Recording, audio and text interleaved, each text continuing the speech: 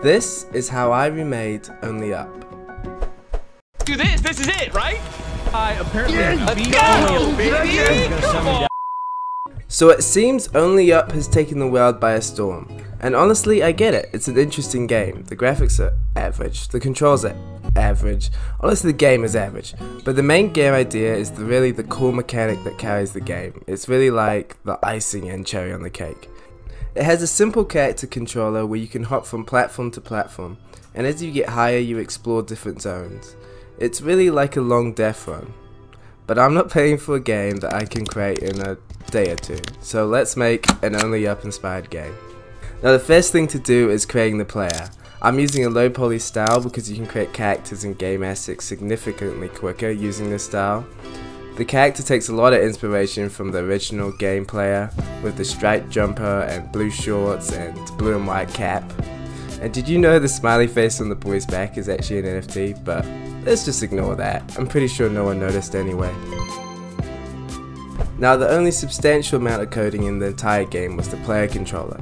There are 4 types of movements: jumping, walking, mental, and sprint. I started by setting up the player view using Cinemachine's free look camera, so the camera will rotate around the player, this being the third person view, and I used Cinemachine's collision detection to eliminate the camera clipping into walls and objects. Next, I started by coding the running and jumping. I initially coded the player to look in whichever direction he was running, but after some playtesting I realized it felt kinda clunky, so I changed it so the player now looks where the camera is facing, and I set up a blend tree so he can walk left, right, forward and back.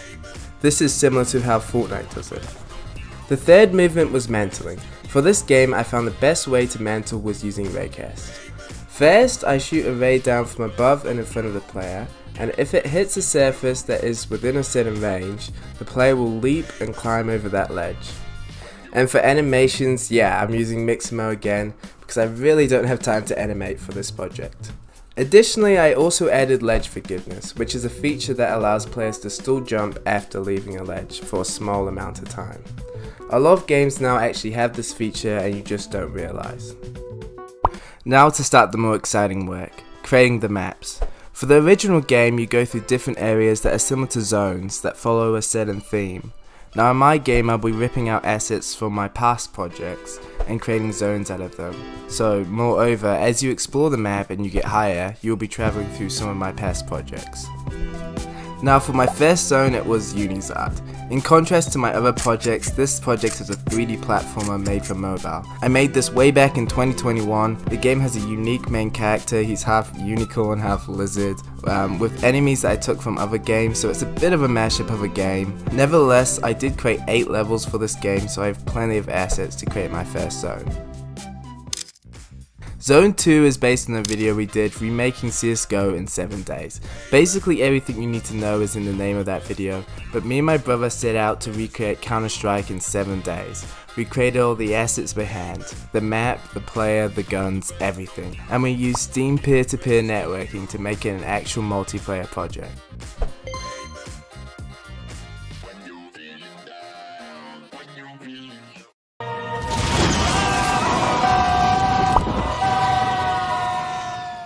As you go through the Only Up game, there's many points you reach where you'll be launched via a cannon or ride a dragon to the next zone. So admittedly, I took inspiration from this because I wanted to add something to give the gameplay some diversity. So I took the CSGO bomb and enlarged it. And after some coding, particle effects and animation, the bomb works how you probably think. Once you jump on the bomb, you are seated down, and after 3 seconds the bomb explodes and you are launched into the air to the next zone. Now for the next zone, it was made out of sci-fi assets from my Space Knight project, which I was working on for a rather long time. It was a third-person multiplayer shooter, but then I binned the idea because I couldn't envision the end result. So yeah, you fail to plan, you plan to fail.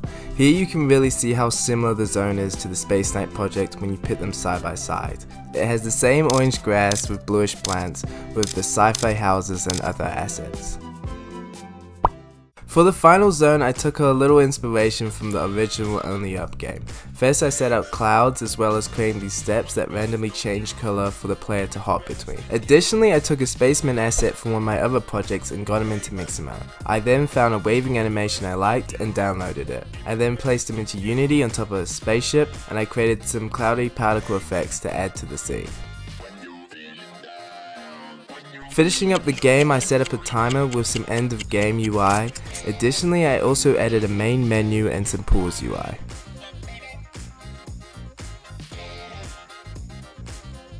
While I was playing through the map, I took note of a couple things. Number one, it was very frustrating when gaps between obstacles were not large enough. The game felt very tedious. I think this was because you weren't being challenged trying to time your jumps by getting close enough to the edge as possible before jumping. I also spent time increasing and decreasing the size of platforms to make things more or less challenging. Number 2 was it felt very dull when you're just running through certain flat parts of the map, like up the train tracks or along these bricks. So I fixed this by adding a sprint. Just adding this one game mechanic felt like it gave the game a little more depth, just one more mechanic to learn and time, and it also speeds up any dull parts of the zones.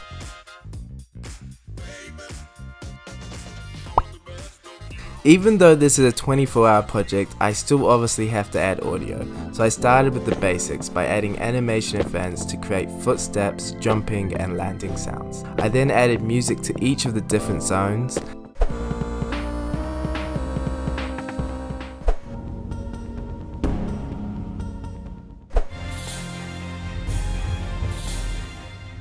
and lastly I added audio for the ticking of the bomb and the explosion sound.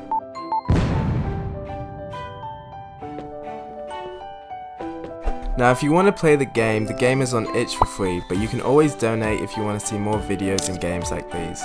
Link is in the description below. So let me know your high scores in the comments below. I'm intrigued to know if anyone finds any crazy bugs and completes it in 3 seconds. Thanks for watching guys. Peace.